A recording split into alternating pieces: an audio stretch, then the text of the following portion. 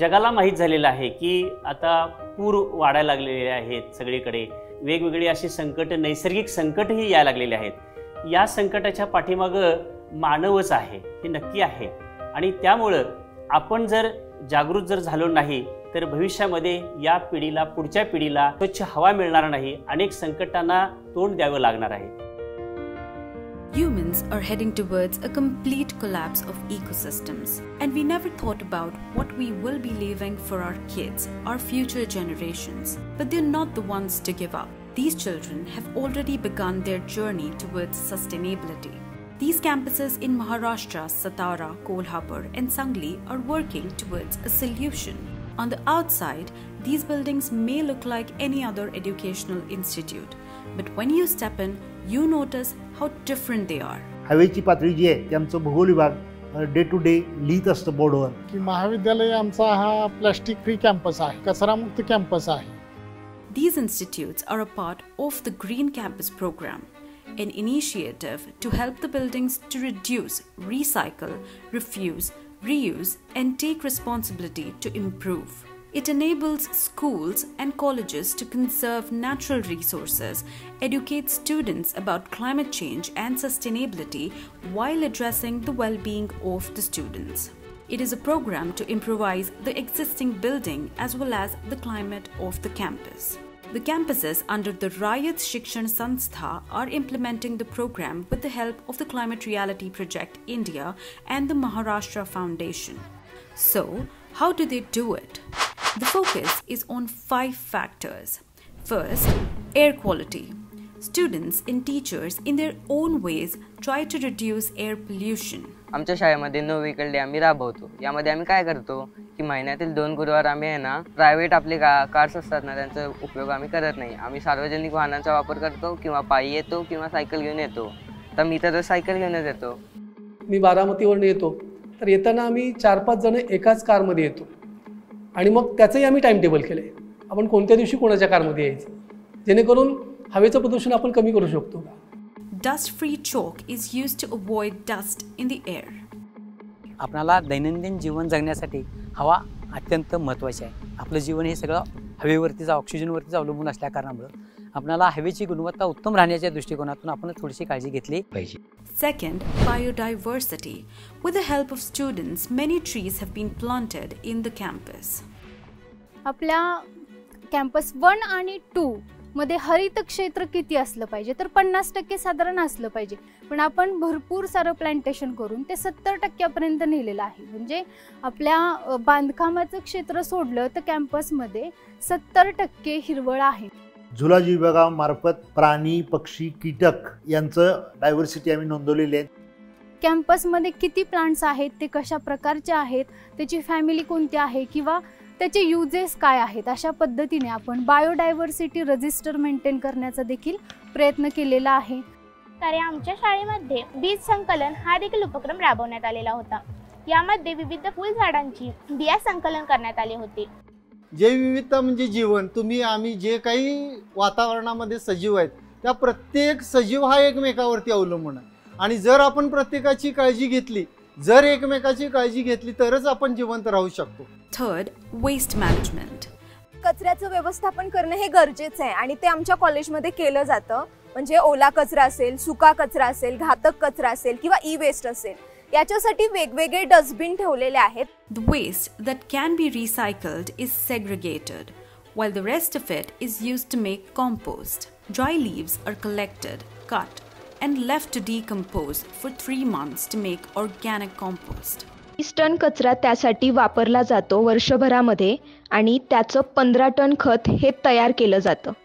Apart from organic compost, vermi compost is also prepared. अर्धवट कुजलेला पालापाचोळा, अर्धवट कुजलेलं शेणखत 3 टनापर्यंत गोळा केलं जातं आणि त्यामध्ये ॲसिनाफिटिडा नावाची प्रजातीचे गांडूळ त्यामध्ये सोडून त्याचे व्यवस्थित लेयर्स, बेड्स वगैरे तयार करून त्याच्यामध्ये मॉइश्चर मेंटेन करून आणि त्यापासून गांडूळ खत तयार केलं जातं। जवळपास आम्ही 3 टन कचरा आणि शेणखतापासून 2 टन प्युअर असं गांडूळ खत तयार करतो। Fourth, water management.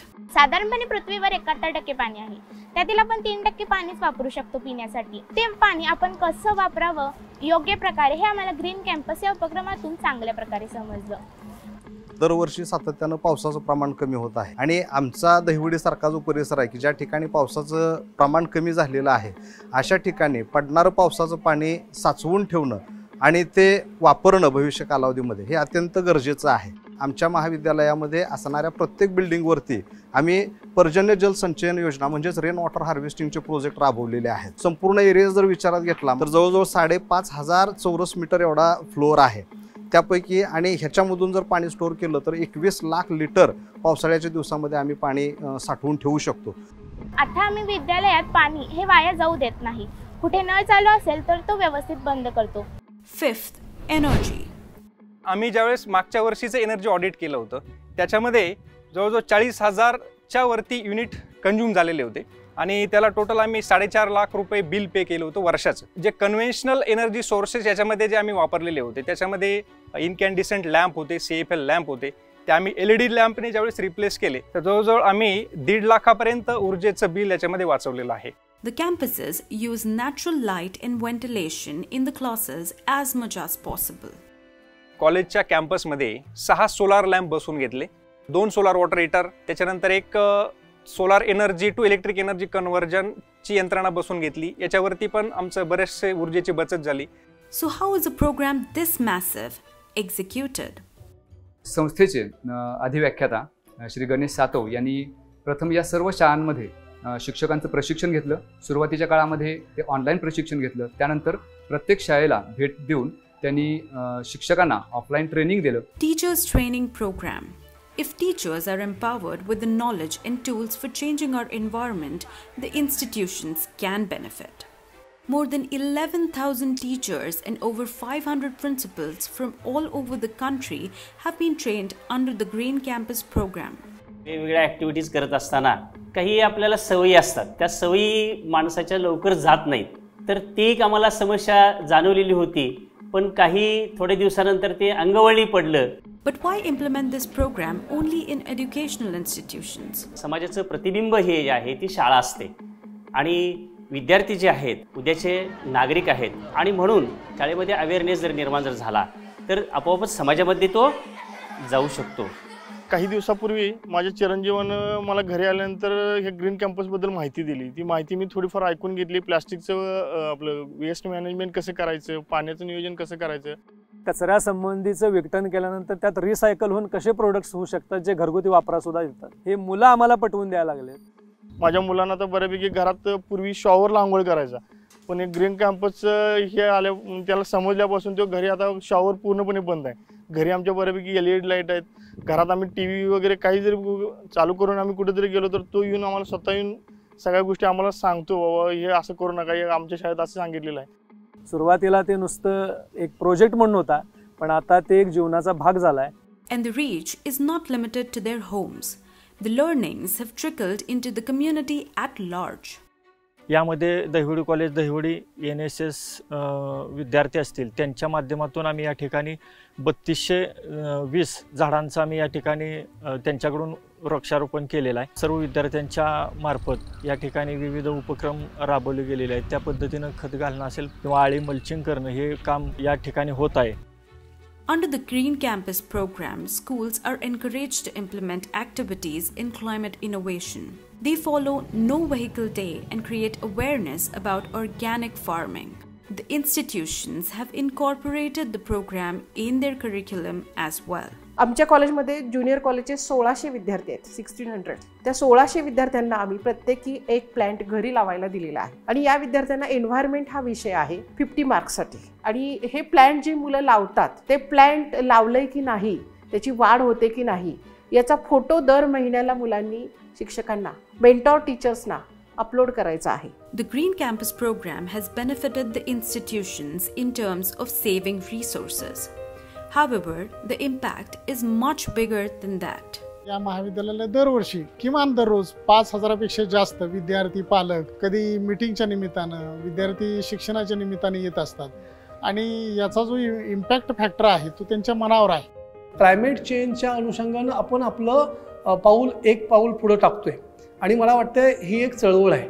Green campus प्रोग्राममुळे स्वतःमध्ये बदल असा घडून आला की आमचा प्रत्येक गोष्टीकडं पाहण्याचा दृष्टिकोन बदलला. म्हणजे पॉझिटिव्ह अप्रोच तर आलाच, त्याशिवाय आपण जे ह्या पृथ्वीवर जे ह्या पर्यावरणामध्ये राहतोय तर त्या पर्यावरणातल्या सर्वच घटकांशी समन्वय साधून आपल्याला इथं एकत्रपणे राहायचं आहे, हा एक दृष्टिकोन मिळाला. आणि ते जर तसं केलं तरच कदाचित उद्या भविष्य काळामध्ये आपल्याला चांगलं वातावरण मिळू शकेल, चांगलं हवामान मिळू शकेल आणि कदाचित आपल्याला आणि आपल्या मुलांना शुद्ध हवेमध्ये मोकळा श्वास घेता येईल.